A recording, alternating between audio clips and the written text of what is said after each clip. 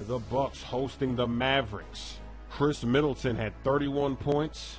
The Greek Freak had 27. Giannis wanted a lob to start the game. He wanted a lob early. That would not be his only dunk tonight. Wes Matthews for the Mavericks. He had 29 points. And now the future Hall of Famer camping in the corner. Splash. Knocking it down, making it look easy. And he's old. What a behind the back move. Kissing it off the glass, avoiding the defense. In the second half, check out Giannis when he decides to lift off. There's nothing the defense can do.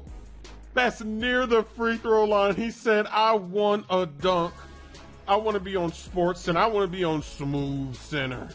Now he's getting the assist on the splash. Chris Middleton. Bucks up by 3 in the fourth quarter. It's going to be Eric Bledsoe knocking it down from behind the line. This game is for the taking. Which team is going to take it? Wes Matthews, they forgot about him. He ties the game in the fourth. Will Giannis do something crazy in the clutch? It's going to be Chris Middleton. Going to step it back. Splash! 4-point play. And the Bucks win this game.